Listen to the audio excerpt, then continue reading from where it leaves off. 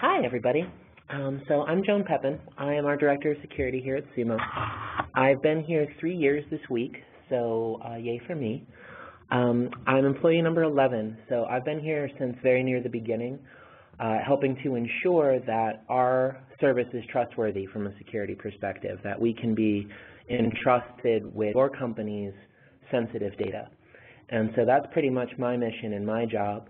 And so I'm going to talk a little bit today about some of the things that make a service provider trustworthy, some of the things that you should look for, and some of the ways in which you should be prepared when you search for a service provider to make sure that you are getting the type of security and trust that you require for what you're doing. Here we go. So trust. We're here to talk about trust. And trust is critical to any business relationship. But this is especially true of services which involve sensitive data or are business critical. So an analogy I like to make is, you do business with a caterer. And you are going to want to trust that that caterer is going to show up on time for your event and that, the food is going to be good and they're going to bring enough. And that's definitely trust in that relationship, especially if you paid them in advance. But if they fail to come through on that, you're left with an inconvenience. You might be out some money that, you would have to take some recourse in order to get back. But chances are your business will continue to operate. And chances are also that you haven't given that caterer anything that can be used against you or that could be exposed and embarrass you. So that's one level of trust. But it's very different than the level of trust that you get into where you have a contractual agreement with a service provider who has access to your core information or whom you're relying on for some of your core business processes. That's an entirely different level of trust. And the due diligence behind entering into that type of relationship is going to be different than the type of diligence that you would enter before hiring a caterer. So I'm here primarily to talk about that higher level of trust, about that sharing of information or of critical business processes. And so there are a couple of questions that I have around that. And they're sort of open questions. I'm going to try to give some answers, but these are just sort of things that you want to kind of think about and keep rolling around because I don't think there is necessarily one or even a set of correct answers to these. But one important question is, what makes a business trustworthy? And another one is, how can that trustworthiness be demonstrated? And so we're going to talk about some of those things. I did, in preparation for this webinar, I did some research on the word trust because I don't like to, sort of talk about something that I don't really understand. And there's a bunch of different meanings for the word trust, but the one that I am referring to, I found a fantastic definition from a very old dictionary from around 1450. The word trust was used primarily in a business sense, apparently, back then. And it was defined as the confidence placed in one who holds or enjoys the use of property entrusted to him by its legal owner. And that is exactly what I'm talking about today. Here at Sumo Logic, our customers entrust us with their log data or other machine-generated data. And it is our responsibility to make sure that we show at least as much care and stewardship of that data, if not more, than the customers who entrust that to us. And so how did we get there? How do we do that? And if we're looking for a service provider because we have to extend that chain of trust, how do we do that and what do we look for? Well, the first, as I hinted at my opening slide, one of the first things that you need to understand is what is it that you need? What is it that you have that you need to be trustworthy with, that you need to trust someone else with? And so a key step there is understanding what your regulatory, compliance, and contractual obligations are. All too often, one or more of those things will slip through the cracks when vendors are being considered, when contracts are being written. People might have in mind that, they're regulated. We fall under HIPAA and we have to worry about HIPAA, but then they might forget that they have different contracts with different customers that might have different stipulations. So keeping all of those constraints in mind is going to be very important. And so what are those constraints? And within each of those constraints, what types of data or services are those constraints concerned with? So here I'm going to carry through this presentation 3 different examples. So you might be an entity which is covered by HIPAA, which deals with PHI, protected health information. You might be an entity which falls under PCI, in which case you're worried about CHI, you're worried about cardholder information. You might also have SLAs or contracts with your customers that could, among other things, deal with PII, personally identifiable information. There are, of course, lots of other regulations or contractual needs that you might come up with, but I felt like these were a good 3 to sort of work with as an example in this presentation. So understanding your current system boundaries is very important. Where does your sensitive data live, right? What machines does it live on? What hard drives does it live on? What state is it in? Is it encrypted? Who has the keys? If it is encrypted, if it's not encrypted, should it be encrypted, right? Who has access? Who has access to change the keys to perform key operations? You need to understand all those things yourself very well before you can start entrusting them to other people. I do deal in situations occasionally where we have customers who are highly regulated, but yet do not seem to understand exactly where their highly regulated data lives or what their obligations are to it. So it would be very easy if I were, less than ethical to get into a deal with one of these people where I promise them that absolutely they're being taken care of, and they might not know that they wouldn't be. So they need to understand, you need to understand, just as we understand, where are the family jewels, right? What are they, where are they, and how are they being protected? And what are your mission critical systems? And what are your mission critical processes? And who performs them? And how are they performed? And what safeguards are in place? Because if you don't know your requirements in advance, your vendor or service provider might be all too happy to define them for you, right? And then you wind up in a situation where you're in a contract that's not meeting your needs, or worse, is detrimental to your needs. So Shakespeare's character Polonius in Hamlet gave one of the best pieces of advice in life, and I think it very much applies to this situation as well, which is, above all, know thyself, and to thine own self be true. It is much easier to find a trustworthy service provider who meets your needs if you know exactly what those needs are. So to that end, I've come up with a couple of example charts here that we're going to go over. So this first one I called requirements mapped to use cases. So I have those 3 constraints that I listed above, PCI and HIPAA and SLAs. And then over here on the left-hand column, I've got a number of different services that you might be thinking about outsourcing or putting in the cloud, or however you want to put it. And for each of those, I have gone through, now this is just an example. This is not necessarily the way it is. Your company might have very different answers for each one of these columns. But this is for an example company, one that probably looks a little bit like Sumo logic, that says for each of these services, is that type of data or is that constraint something that is related? So if I'm going to outsource my customer relationship management, is there cardholder information involved in that relationship? Is that something where I have to worry about PCI? Do I have protected health information in that CRM system, or would I put it there? So do I have to worry about HIPAA? Do I have contracts or SLAs that deal with PII that I would be sending to the CRM? And so in the case of the CRM, a typical answer would be, no, PCI isn't a concern, and no, HIPAA is not a concern. But yes, we have SLAs with our customers. We have contracts with our customers where we say that we will protect their PII and not send it to a third party, or only send it to a third party who has certain certifications.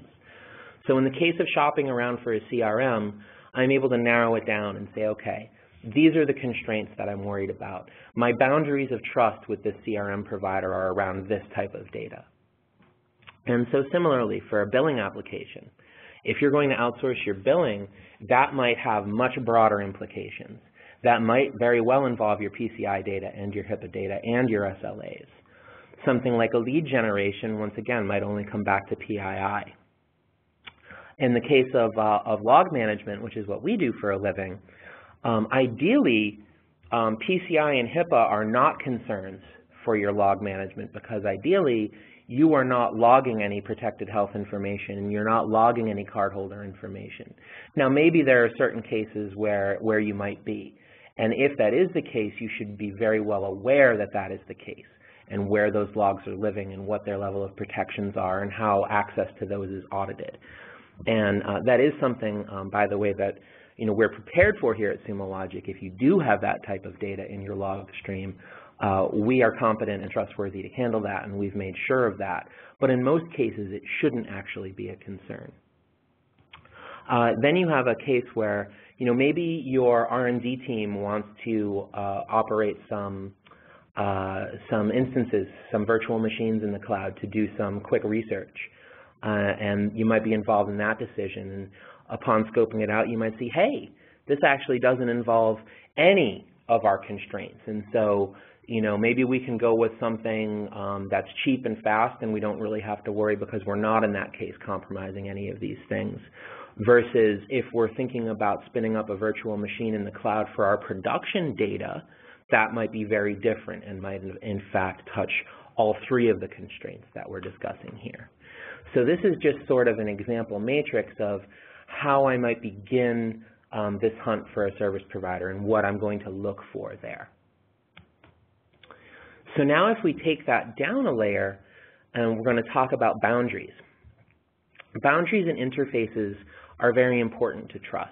Understanding where my responsibility ends and someone else's responsibility begins is very important as part of your assessment process. So in this matrix, I've sort of broken down the various layers of your application delivery from the physical network. I threw in the hypervisor level there, access control layer, perimeter security, and application security. And we'll talk about various ways of deploying this service or application. So for instance, if I'm going to build something in-house, obviously that's all my responsibility, right? Every layer of the system will be something that I have to understand, that I have to certify, and that I have to worry about. Whereas if I take that first step into the cloud and I use an infrastructure as a service provider such as Amazon or Rackspace, then I am giving responsibility, I'm entrusting responsibility for some of those layers to my IaaS provider. In this case, that would usually be the physical layer, the network layer, and the hypervisor layer. And then the operating system layer and access control goes to you, who's implementing the service on the IaaS. In this case, something like perimeter security might be more complicated. That might be shared. Your service provider will probably have firewalls that they will manage, and then you will probably have some sort of control, either through API or through running your own host-level firewalls, to add additional protection or perhaps to alter the default protection. And so you will have layers of responsibility which are shared. And that's something that you're going to want to understand very well going into the relationship is, where am I completely entrusting this person? Where is it completely my responsibility? And where is this something where I'm going to have to work together with my service provider, either through code or in some sort of a human relationship with their customer service or their support organization or whomever. Then if we take this a step further to a SaaS application, that becomes even more shifting the responsibility. As we move to the right of this matrix, I'm shifting the responsibility further and further away from me, right? So if we go to a SaaS provider, then obviously the physical network, hypervisor layer, the application layer security are all the vendor's responsibility. Access control is probably going to be shared. In other words, you're going to have the responsibility of provisioning which users have access to the service and maybe how much access to that service they have. And then for the perimeter security, this might be a shared responsibility, it might not. Maybe you'll be involved. So an example would be if you are using a SaaS provider that allows you to block certain IP addresses from accessing the application for your organization. That would be something where you would have shared control, where you would have to give the service provider a list of either whitelisted or blacklisted IP addresses. So that's an area of potentially shared control.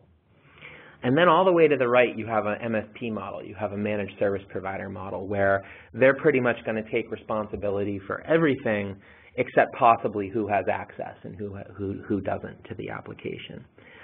So if we take this previous slide and as our basis, and then we build on it with this, we should have a very tight sort of three-dimensional matrix around what it is that we're entrusting, where those responsibilities begin and end, and therefore what it is that we need to look for specifically in that service provider. So let's talk about what to look for. So a key part of my philosophy is to be transparent to our customers, and that is something that I in turn look for in service providers that I'm going to do business with, right?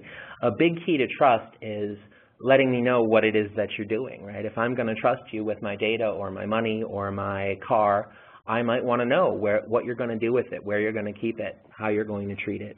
And the more that you can tell me about that, the more that you can share that with me, obviously the more I'm going to trust you. So is your service provider upfront with their policies and practices? Do they have documentation that you can see? Will they share those policies and practices with you? And there's a couple layers to that. You've got companies that deal with this in different ways. We tend to be very direct in sharing our policies and procedures. I do ask that our customers be under a non-disclosure agreement before I share all sorts of proprietary information with them. But upon having that NDA, I'm pretty open. There are other companies which think about things differently. They have auditors or third-party assessors who will audit their policies, and the company might not be comfortable ever actually showing you their actual policy, but they will instead give you their audit, give you their third-party assessment, where the CPA says, I have seen their policies, and they're in order, and they look good. And in that case, you're sort of trusting the CPA's judgment. There are a lot of larger companies who feel that giving their specific security policies would be potentially a security breach. So rather than give them directly, they have this intermediate where they're giving you the word of someone whose job it is to give their word that everything is in order. I have no problem, myself personally, doing business with companies that operate that way. I understand those concerns, but that is sort of two levels of transparency to be aware of. The level of transparency that I would be very wary of is the one that says, I'm not going to show you anything, and I don't have a third-party assessment for it. That's a red flag. Another thing to look for is there someone in charge at this service provider whom there is responsible for the security? Do they have a privacy officer? Is that a shared role? Is that something that one person does both? Are there two people? Are there more than two people? Is there nobody who's in charge of this? Not what my former boss would call a single throat to choke. That would be a red flag. What is their compliance framework? What is their compliance footprint? Are they required to comply with anything? Do they voluntarily comply with anything? And can you speak to this person who's in charge? Can you have a telephone call or go out to lunch with them? Is there a way that you can sort of one-on-one, hands-on, understand what their posture is and speak to the person who's responsible for that before you entrust them with your data? I've mentioned third-party assessments. I think this is very important to trust. Have they had their services examined by a neutral third party who's qualified and competent to do that? That's something that it is an investment of time and money on behalf of the service provider, but I firmly believe that that is a necessary investment if they're going to win, certainly, my trust. Can you see their reports, right? If they have been examined or assessed or audited, can you actually see the results of that in total? Once again, you might need to sign an NDA for that. I ask our customers to sign an NDA before I share our third-party assessments with them, but I absolutely share our third-party assessments with them once I have that NDA. What is the history of this company? An old friend of mine often says that the only thing you can rely on people to do is the thing that they've done over and over again in the past. So what is the history of this company? Do they have references? Can you talk to some of their other customers? Ideally, customers that are like you. You know, if you are a mid-sized technology company looking to do business with somebody, do they have any other mid-sized technology companies who are their customers that you can speak to? Do they have a customer forum or a customer advisory board that you could join, that you could sit in, that you could talk to other customers? How transparent are they about their customer base, and how willing are they to let you talk to their other customers? That can be a big hint. Everybody has an incident at some point in time. Everybody has a security breach or an accident or an act of God that happens at some point in time if you're in business long enough. What's more important than avoiding, you know, at all costs these incidents, because they can't be avoided even at all costs, is how those incidents were dealt with. Does this company have a reputation and a history of owning up to their mistakes, of making things right, of issuing refunds, of proactively notifying, or do they have a history of being difficult to deal with? Do they hide their information? Are they slow to update, etc.? Really, if there's something going on, if there's a problem, I believe sort of the character and the trustworthiness of a company or a person comes through in how they deal with that situation. So simply because, you know, a company might have, they had this outage last year. Well, how did they deal with that outage? How did they communicate that outage? How quick were they to fix that outage, and how quick were they to issue refunds? Those are things to look for. Now, there are a couple of things that I'm going to talk about how to avoid. The main problem in this type of decision is confusion.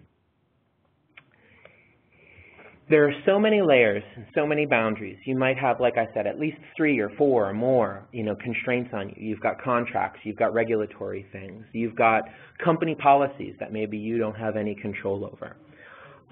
There's all different types of data. There are all these different layers, the physical layer, you know, there's all these demarcations of responsibility. It can get legitimately confusing.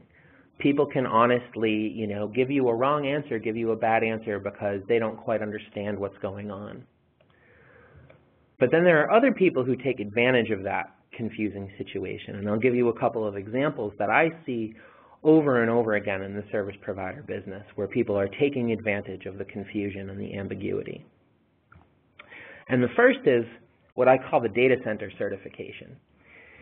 You are looking at some cool whiz-bang cloud service provider, and you realize that you're going to have to share some sensitive data with them in order to utilize their cool whiz-bang service.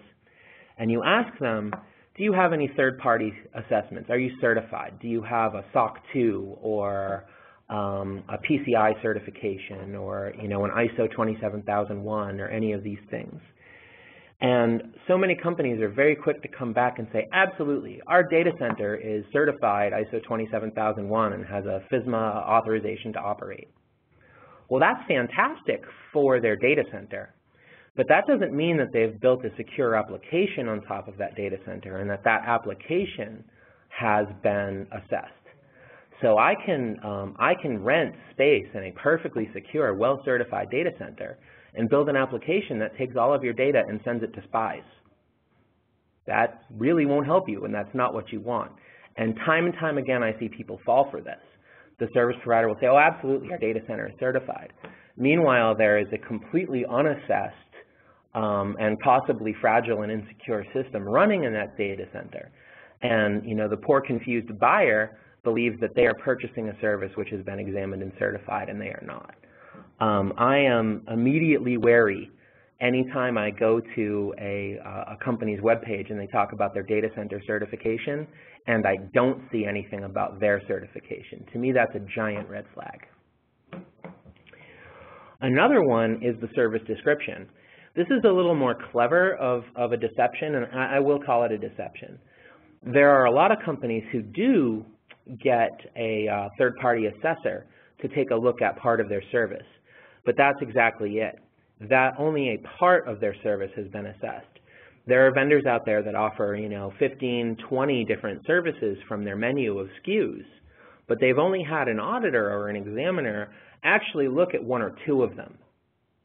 And so, you know, you'll see all over the place, PCI certified, you know, HIPAA compliant, but only after reading all of the service descriptions and actually getting your hands on the copy of the report will you realize that some small service, that we had our authentication service examined, but not the other 19 services that rely on that, right? So being very careful about what service you're actually buying and whether or not that service has actually been examined and certified, and what is the description for that service is another very common pitfall that people get into. So I hope I've given some good examples of what to look for and what to avoid, and what the scope of this decision should be. So with that, I'm happy to take your questions.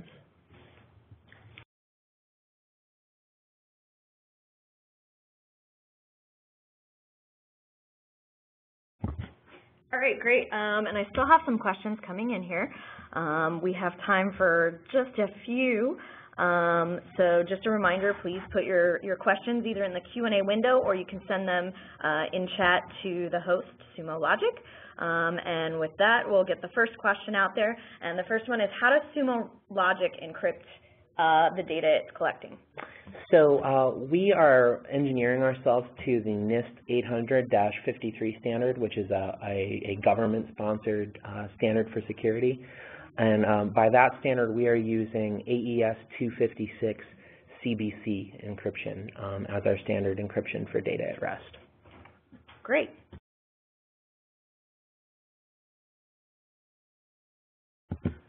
All right, and the next question we've got here is, what certifications, if any, does Sumo Logic have? So we currently carry a SOC 2 Type 2 attestation.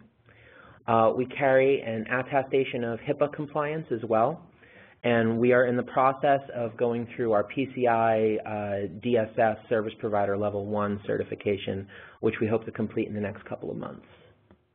Great. And the next question we've got here is, do you guarantee an SLA model, if there's any kind of guarantee, or if the SLA is not achieved, what happens?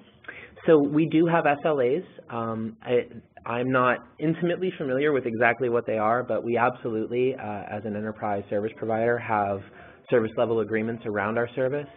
And I'm pretty sure that in the event that we don't meet our SLAs, that we offer service credits for that, absolutely.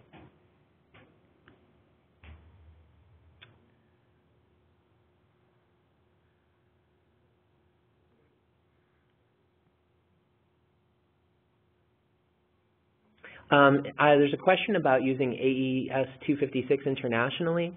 Currently, none of our data is international. All of our data is currently stored inside the continental United States. Okay, great. Just have time for one more question, and there's a lot of them coming in, so we apologize.